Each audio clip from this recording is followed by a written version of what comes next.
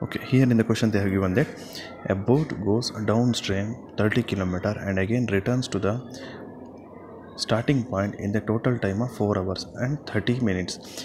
If the speed of the stream is 5 km per hour, then find the speed of the motorboat in still water. Now, speed of the boat in still water we don't know, so that we will take it as x. The speed of the stream is they have given that as 5 kilometers. Therefore the downstream is equal to the total distance traveled divided by speed. It means the speed of stream boat plus speed of stream.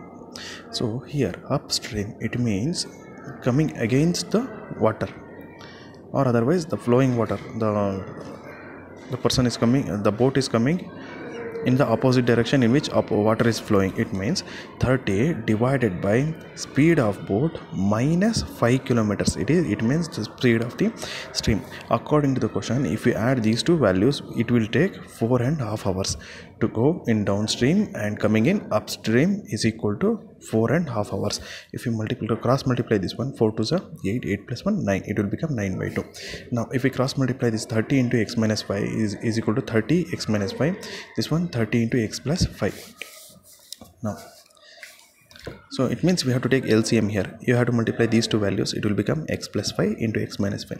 So if we multiply it, here is the answer, and if you multiply these two, it will come as a x square minus 25. Here plus 150 minus 150 will get cancelled, and remaining is 30 plus 30x, it will become 60x is equal to, here what is there, x square minus 25. We will send it this side, it will become 9 into x square minus 25. If you bring this to this side, already it is 30 plus 30 is 60x.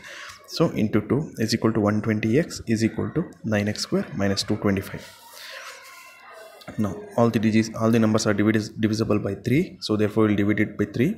So it will become 3x square minus 40x minus 75 is equal to 0.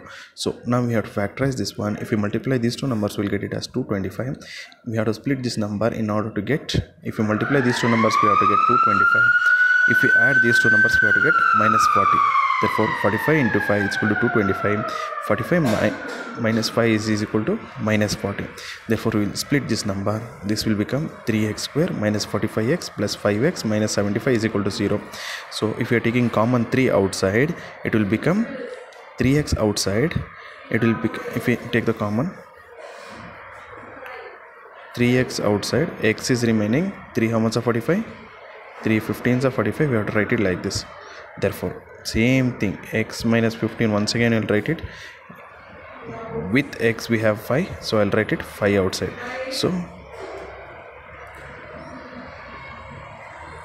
So this will become x minus 15 one time and 3x plus 5 one time.